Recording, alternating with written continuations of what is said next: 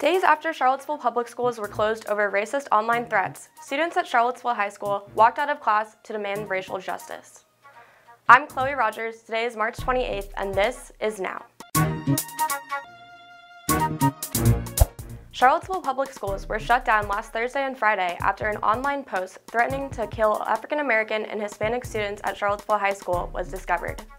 On their first day back on Monday, the high school's Black Student Union led a walkout of over 100 students, calling Charlottesville City Schools to address racism in all forms, according to NBC. The Black Student Union said the incident is emblematic of everyday racism experienced within Charlottesville City Schools. A member of the union said they decided to do the walkout because they've talked to the school board before to ask for change, but haven't seen any progress.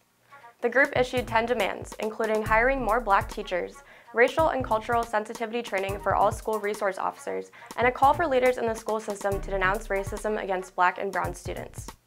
School spokeswoman Chrissy Vick said the Charlottesville school system is addressing the issues highlighted by the Black Student Union.